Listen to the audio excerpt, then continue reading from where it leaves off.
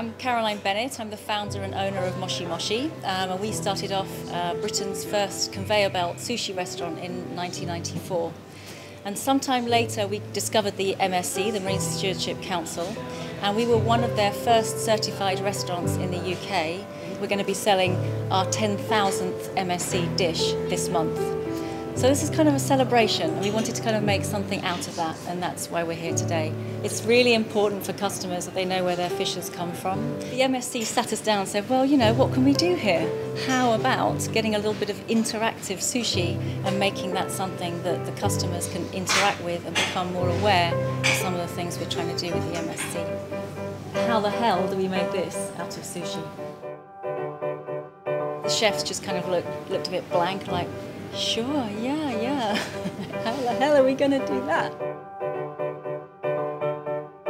The aim is to get diners with their mobile phones just scan it and then instantly being able to find out where the fish is from and be reassured that it's MSC approved.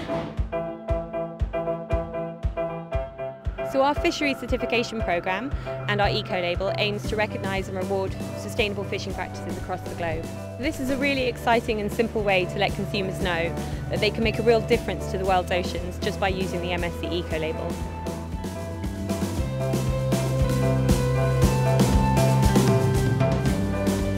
It's a little bit too loose. Never mind. Our customers, when they come in, they'll be seeing this dish going round and round on the conveyor belt, and they'll be able to scan it with their mobile phones and see exactly where this piece of fish has come from.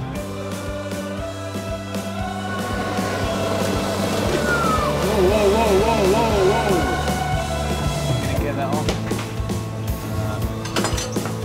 Big fat fail.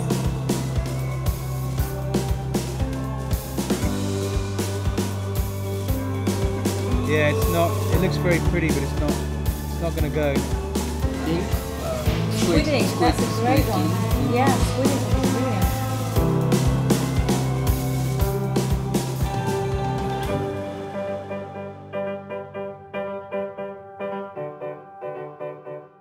It's not going to go. It's not going to go. Okay, never mind. It's quite hard work. So what we want to do is print with squid ink on rice paper. Yeah. Which is your preference? The smaller the better. Right, okay.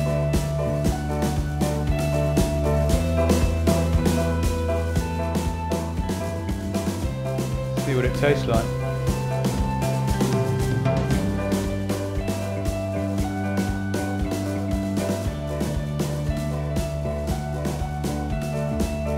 We found this guy in East London, Chris, who we think might be able to help us with the seaweed and getting laser cutting it. I don't know. I can't promise anything. I really can't. And with this small size, it's quite difficult.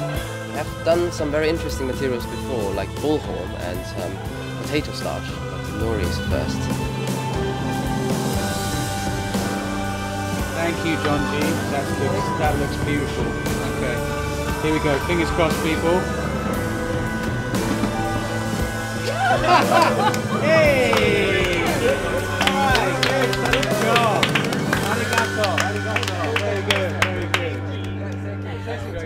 Thank you, everyone. Arigato.